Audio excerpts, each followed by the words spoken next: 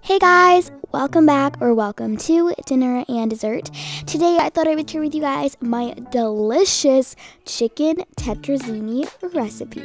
So let's go over the ingredients so that we can get started. So for this recipe, you're going to be needing some chicken breasts, and you want to make sure to cut these into about bite-sized pieces.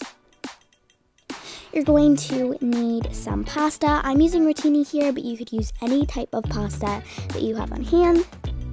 You're going to need some milk, my special ingredient, Parmesan cheese, some all-purpose flour, some water or chicken broth, whatever you got on hand, some veggie oil, and some water. So the first thing I'm going to do is just boil this water until it's, nice and boiled. And while that's boiling, we're going to start on our chicken. So I'm going to take my veggie oil, and on about medium heat, I'm just going to, swirl that around. And then on about medium heat, I'm just going to heat this up for about a minute or so.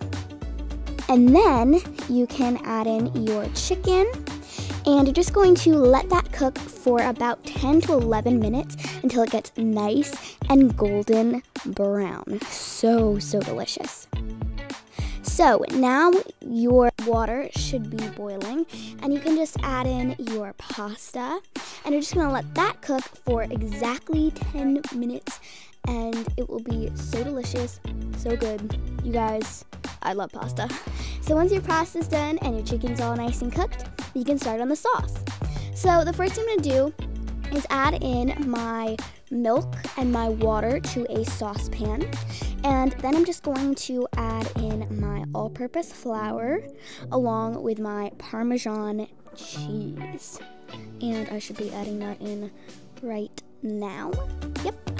And guys, at first, once you mix this up, this is on about medium heat, it will look really clumpy and it'll look like it will never come together, but I promise you guys, once you just keep stirring, in about 5 to 6 minutes, it will be so nice and smooth and thick, and that is what you want. So just give it some time and you will get this nice and thick sauce. And I just want to show you guys, after like 5 to 6 minutes, it'll start bubbling, and that's when you know it's done and it's nice and thick. So I just want to show you guys how thick this looks. It is so delicious. So good. This sauce is delicious.